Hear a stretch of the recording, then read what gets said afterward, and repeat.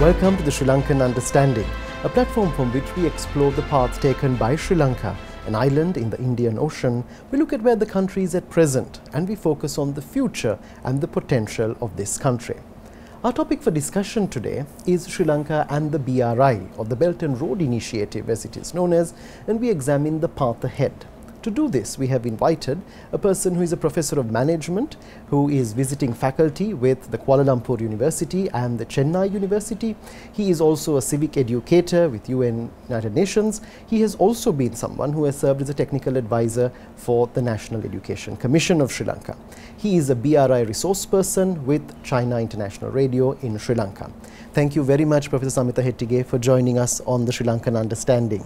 Thank you, George. It is indeed a pleasure. Your area has been management. Yes. How did you get into this particular area of research, of furthering your area of expertise? Why this particular bilateral relationship, China and Sri Lanka? Well, management has its components, and I was focusing on conflict resolution and conflict prevention. And for my doctoral studies, I took it further to organizational conflict prevention. And for the latter part of your question, I am one of those Sri Lankans who personally saw Marshal hi.lk handing over the brand new BMICH to the people of Sri Lanka. Then later on in life, when I was studying conflict resolution and prevention, I analyzed that China has always helped Sri Lanka, all elected governments of Sri Lanka, to resolve our conflicts and prevent our conflicts. And lastly, when the Belt and Road Initiative was launched in 2013, I was in Malaysia, and my university community, they were so keen on it and they were highly focused on it, being Malaysians. And they also encouraged me to focus on it because they knew that I was from Sri Lanka, and that Sri Lanka is also located in an important, I would say, a nerve center down the ancient Silk Road. So that is the... That's what brought you into this bilateral relationship. Exactly. Out of all of them. Exactly. So that's very interesting. When we look at our two countries, Sri Lanka and China, we've had a very long, distinguished past. We've interacted for centuries. This is not something that has started after we received independence or That's after right. the People's Republic of China was established in 1949. If you look at some of the main milestones from then to now in our bilateral relationship, what would you highlight as some of the most critical points? Well, 2,500 years ago, we had very strong relations, and it was Sri Lanka who helped China to establish the Bhikkhuni Sasana, or the female Buddhist monk establishment, or the sect organization. And then later on, we got the Yapahu Alliance when it comes to architecture. We got the Ranmasu Uyana, or the goldfish, the ponds with goldfish for royalty then, but now it's a common man's possession. And then later on, during the ancient Silk Road, 700 years ago, Chinese Navy was the most powerful navy in the world, and Chinese Admiral Zheng He was in charge of more than 300 massive ships and a naval fleet, elite commandos of more than 20,000 men.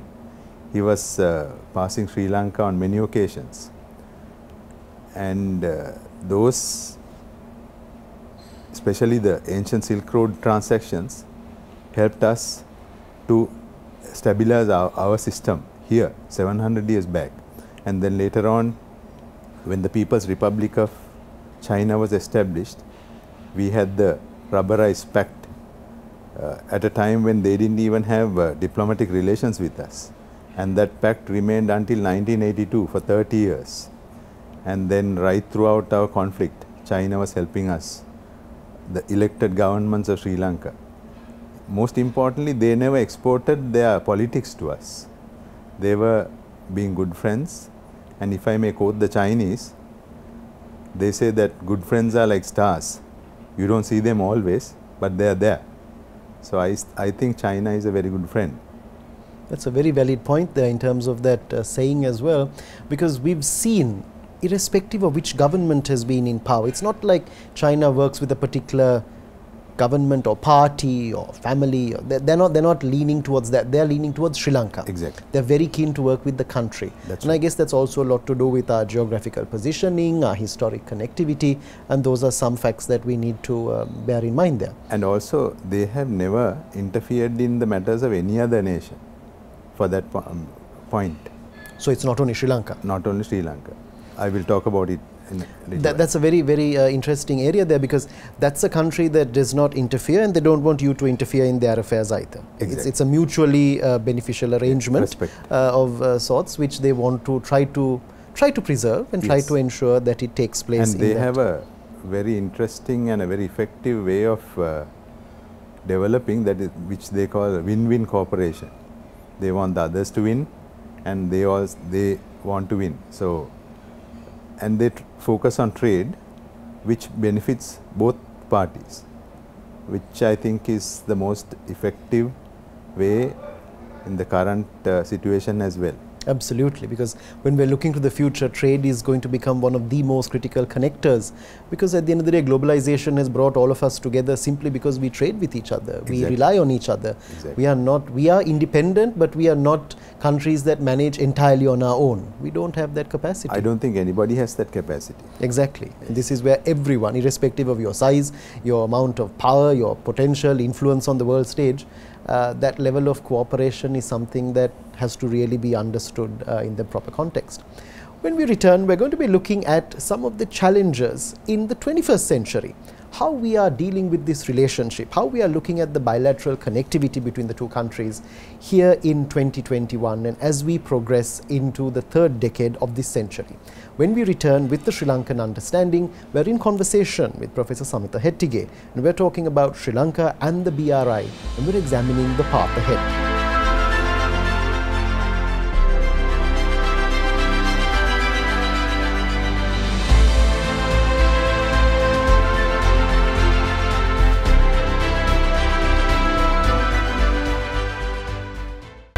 Welcome back to the Sri Lankan Understanding. We're in conversation with Professor Samitha Hettige, and we're talking about Sri Lanka and the BRI and examining the path ahead. Before we went to the break, Professor, we talked about certain aspects of what it has been like in the past, key milestones, and you identified whether it was ancient times and the sea voyages that took place, the marine connectivity between our countries, the religious connectivity between our two countries, but also we came into the trade aspect of it. Now we are in the 21st century. How do you see us progressing with this country? China is rising very rapidly on the world stage, but it's a country with which we have maintained ties long before it came to this particular position. I think that is also a key factor for us to understand. But where do you think we are today? How would you assess the relationship at present? Well, yes, as you said, the relations goes back to the time of Great China or Maha China. Then they established the People's Republic of China, and it was us who opened up our economy in the late 1970s, and the former president of China, Jiang Zemin, as the mayor of Shanghai, which is their center for international transactions, came here as the mayor to study the Greater Colombo Economic Commission, and went back and they started opening up their economy. Shenzhen was the first ever attempt. Now Shenzhen is Asia's 5th largest economy. It's more than the Singaporean GDP. So with the 21st century, I think China has reciprocated that honor, where they came and learned from us. They gave us back so much investment, like for example the port city, which is the largest ever in our history, and which came at a time where we badly needed investment after ending a violent conflict. And also a key factor that we have to focus is conflict prevention in Sri Lanka, because Sri Lankans in general are conflict positive. They will always try prone towards conflict. Indeed. So Chinese donations or grants or assistance I think are tools for conflict prevention, like for example the port city, the Hambantota sea and airports, the highways, the rail tracks, all these infrastructure facilities, hospitals. We can use them to keep the lowest level of the social pyramid as well as the upper levels involved in some sort of activity that will contribute to lasting development, sustainable development and lasting peace. So 21st century and the BRI, to my view, is the best tool for conflict prevention. And also I must note that China's economic dual circulation policy, which means that they develop their internal trade economy, and with that surplus they develop the external trade facilities and the external trade capacities. So it is creating a cascading effect.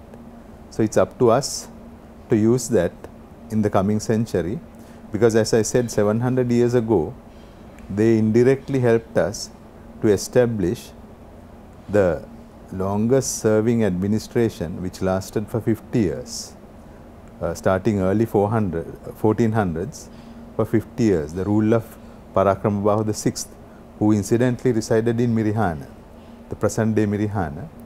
So we can use the BRI in the 21st century for conflict prevention, which I think is the most important thing that Sri Lanka should focus as a small nation to achieve economic growth. Very true. When we look at a particular project that President Xi Jinping initiated, the Belt and Road Initiative, it was called the One Belt, One Road, now it's called the BRI. It's been 8 years into implementation. We're going back to 2013, as you rightly mentioned. It has been talked about, debated, there's been criticism, there's been praise, there's been doubt about it.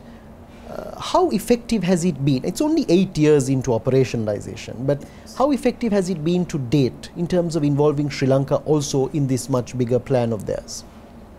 Well, as you said, BRI is based on the ancient Silk Road, and the roads as they interpret are the sea routes.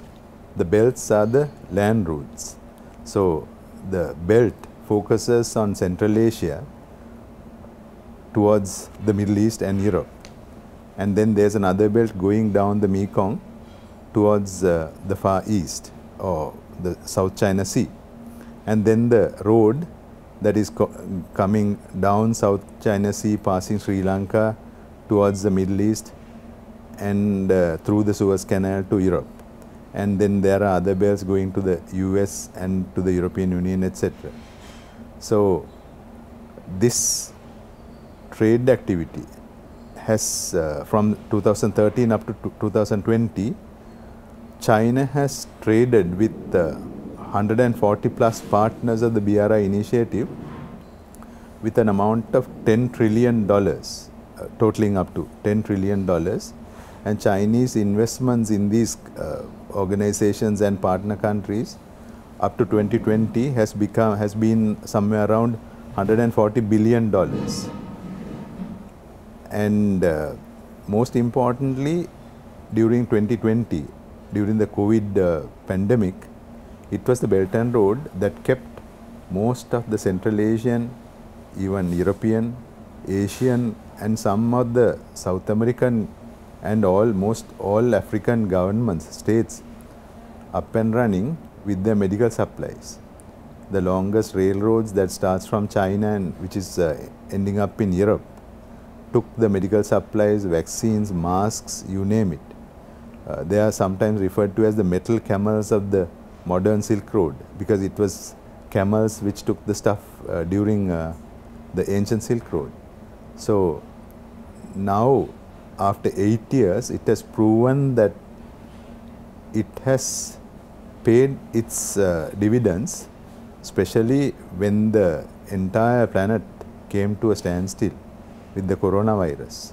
So I'm very much positive that it will continue to help the entire world to stand up again on its own, just the way it did in, just the way the Russians did in 1919. That's an amazing point there. When you talk about that connect, you talk about the metal camels. That's an interesting term to use there, because this is where this country is working very closely with countries across the world, despite the criticism that some of those countries level against China, and you don't exactly see that same criticism from China towards those other countries. They want to work with China, but they also want to go about criticizing the country. Yes. But of course, the BRI is something that is still evolving. But it's, I guess, some point that I want to come to in our next segment is also that whole understanding of strategy. They've Yes. planned it out so well in terms of connectivity to every corner of the world. It's not just their neighborhood, not just Asia, but they've gone all the way into South America, Yes. where probably the Silk Route never extended that far, but they've Exactly. taken it under this new leadership, under this new plan to those areas. In So fact, if I may interrupt you, it has reached the orbit and even planet Mars. So now the Chinese can deliver your satellite or anybody's satellite to the orbit, and very soon they may even deliver stuff to planet Mars. this is the amazing part of progress. When we return with the Sri Lankan Understanding, we're going to be looking at the future. We're going to be looking at the potential. Where does Sri Lanka fit into this? What is the position of Sri Lanka? What is the role that this country can play? And what can we expect in the years ahead? When we return with the Sri Lankan Understanding, we're in conversation with Professor Samitha Hettige. We're looking at Sri Lanka and the BRI and examining the path ahead.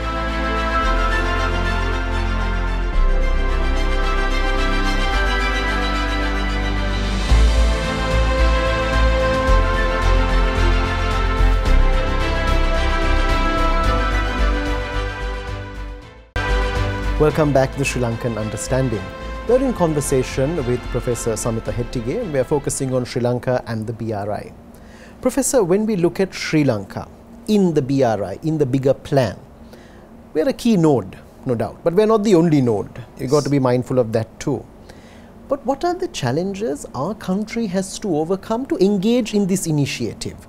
It's not clear-cut, most unfortunately. We are also a democracy, we've got a different ideology, a different system of operation in our country. What are some of the main challenges we are facing in our engagement in the BRI? Yes.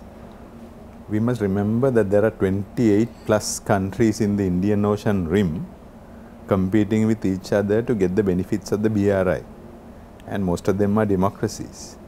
So firstly, we should be flexible enough to think like, learn from people like Pakistan, countries like Pakistan, where they have a joint consultative mechanism to successfully implement the China-Pakistan economic corridor projects, which is a key feature of the BRI initiative. We can learn from Pakistan. Our political parties can come together in the interest of national long-term development. Then we must remember that, especially during these days, China donating us so many millions of vaccines, it's actually indirectly helping us to open up the country and start our economic activity again. We have to use that rather than criticizing which is good, which is bad. I know personally, I know some people who don't take the Chinese vaccine because they are against Chinese politics or something like that. So those, I think Sri Lankan should start thinking again. And also, now we have so many religions in this country being practiced, predominantly Buddhist. But we can learn from the Hainan case study, where Hainan is a tropical island which belongs to China, and China is going to develop it as a free trade port. And during the last 2.5 years, Hainan has attracted more than $5 billion of investment, international investment. So why can't we think like that and be flexible? Because the philosophy can be protected when the economy prospers. And also we have to learn from them about fertilizer. Now there is a fertilizer issue. China first developed the hybrid rice, and now they are harvesting, if I am not mistaken, about 500 kilograms from 1 hectare using their fertilizer, their own fertilizer. So there was some discussion about Sri Lanka bringing in low quality Chinese fertilizer, etc. In fact, they don't want to, they don't have the, I don't think they will ever try to forcefully export fertilizer to anybody because they need it to feed their population. We must not forget that they alleviated poverty by raising more than 100 million people by 2020, where they reached their first centenary goal. The first centenary goal of the Communist Party of China was to alleviate poverty in China. And we have to also remember our financial situation. Whatever said and done, we do have problems. So now there are new instruments like the Asia Infrastructure Investment Bank, the AIIB, which I think will very soon replace the Asian Development Bank and most of the lending organizations. So that, and we must remember that AIIB is lending money to countries like Switzerland, European countries, India for that matter. So if India can work with China, and we have to also remember that China is very closely transacting when it comes to trade with India.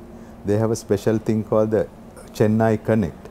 If you remember 2 years ago, Chinese president was visiting Nepal, which is another good partner of the BRI.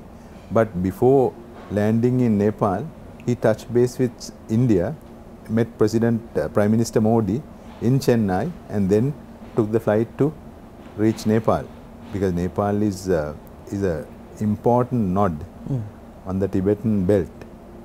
And as a small country, we also have to study their other success stories like the technological developments. They have 5G, even 6G now, technology. We can always learn from them, work with them and borrow their technology. I mean, they will always support us if they need.